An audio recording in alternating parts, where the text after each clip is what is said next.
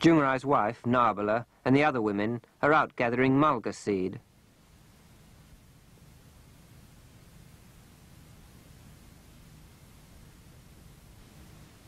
They will leave the pile of branches for about 2 days to dry.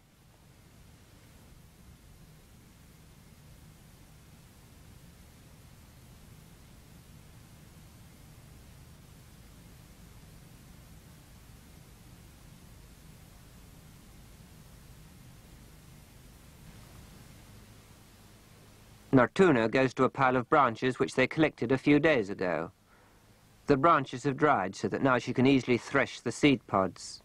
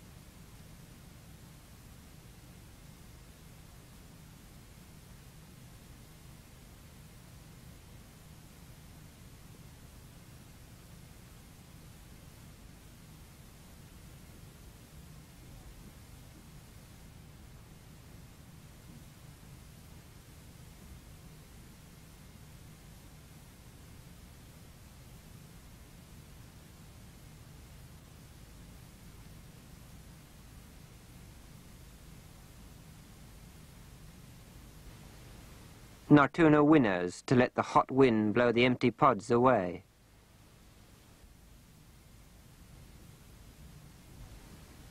She has greased her hair with emu fat to make it grow.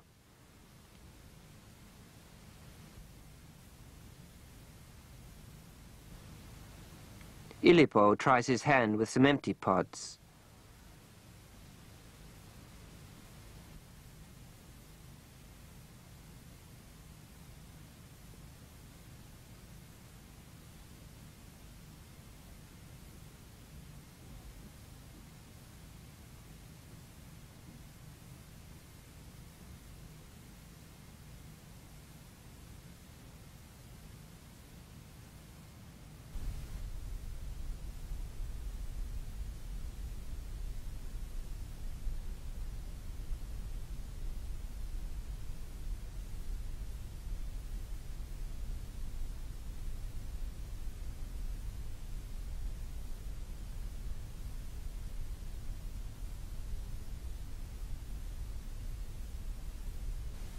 Finally, Nartuna separates the remaining rubbish from the seeds by panning in one of her wooden dishes. Back in camp, she will crush the seeds with water, as Narbulla did earlier in the day.